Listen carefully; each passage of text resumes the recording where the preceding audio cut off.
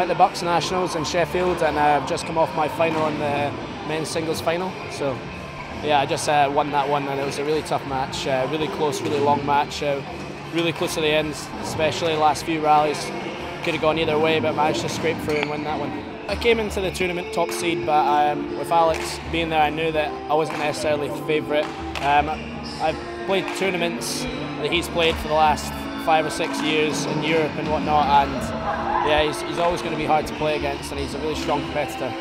I started the first set, I started really well, I got quite a good lead, but then he came back really quickly after that, and it got really tough, really close, especially near the end of the sets, and it really was just a few rallies here and there that could have changed the way the match went, but luckily I came out with the victory.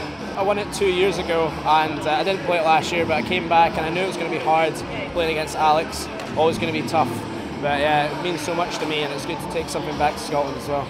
I would say BUCS Nationals is an absolutely amazing tournament. They've got so many competitors, there's no tournament really like it. The crowd is amazing, you don't really get that sort of things, even at the highest level. It's really amazing to play against so many people cheering. It's really good, even though I've still got a lot of commitments in the Team Scotland and stuff like that, it's always good to be able to play for the university and bring them trophies and stuff as well. The team, we've got the BUCS trophy coming up in a few weeks as well, so it's good to try and really make a name for the uni within badminton within Britain, so yeah, it's good.